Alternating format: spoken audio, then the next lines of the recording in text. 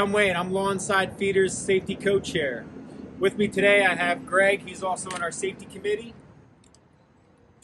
What we're going to show you today is the proper method of working with landing gear. First thing you want to do, leather palm gloves. Protect your hands.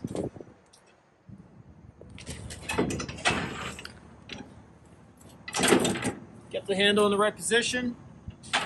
You want to either use two-hand method, have your feet planted under you. We've all dealt with landing gear that makes you sweat, makes you work, and this one's rather easy. I can get away with my feet firmly on the ground, hand for support, keeping a firm grip on the handle. You don't want to do the finger method, going real fast. What could happen, you come off the knuckle, come up, and make contact with me.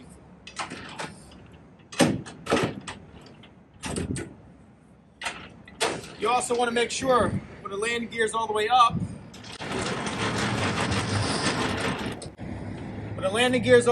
you want to make sure both sides go up, the footings are flat, and you want to clean off any rocks or debris that's sitting on the foot.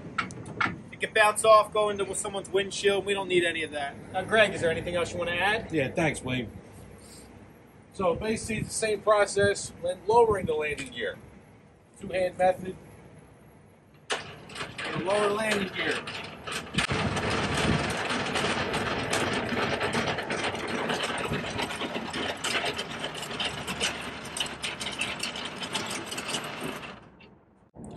When lowering the landing gear, you want to leave at least an inch gap between the foot and the ground. You'll also want to check to make sure both legs went down evenly. Also, this is a good time to stow your handle. You're right here, stow the handle. The reason why we leave an inch gap to an inch and a half gap is that it keeps the equipment all the same height. When you want to couple, we like the trailer to slide lightly off of the tractor or the jockey wagon. I have a shifter here, and when I come along, I want to see this trailer come up off the ground.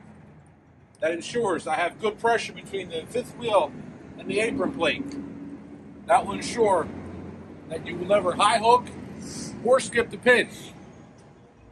So these are the methods we use here when dealing with landing gear. Thanks for watching. Like and subscribe.